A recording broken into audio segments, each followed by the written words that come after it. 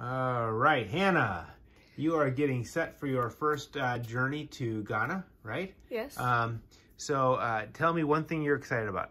Seeing Love and Care. Okay, Love and Care. And what are you going to do? What are we going to do at Love and Care?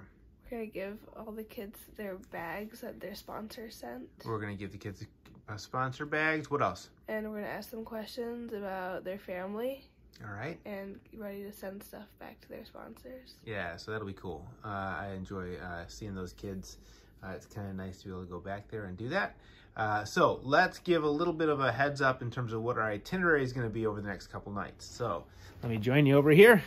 All right. So tomorrow night we will be, well, tonight I should say, we're going to be on the flight to London.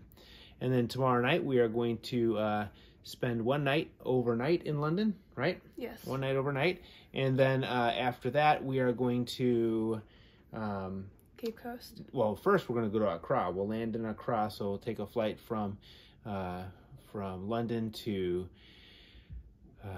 Brussels to Accra, and then one night in Accra, and then Edward and Richard, our driver, is going to pick us up, and then we'll go from Accra to Cape Coast. Cape Coast. And then Cape Coast is where we're going to see the kids at Love and Care. We'll do a tour of the castle there, so that'll be really cool.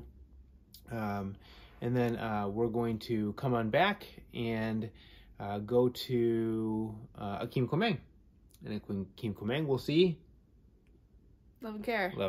No, we're not. That's Cape Coast. Or that should be a Cebu.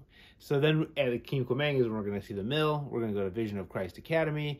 We're going to do a lot of cool things. So we're really excited about that. So if you want to follow us on our journey, we will be posting this week, and we'll be excited to share with you our week-long journey there.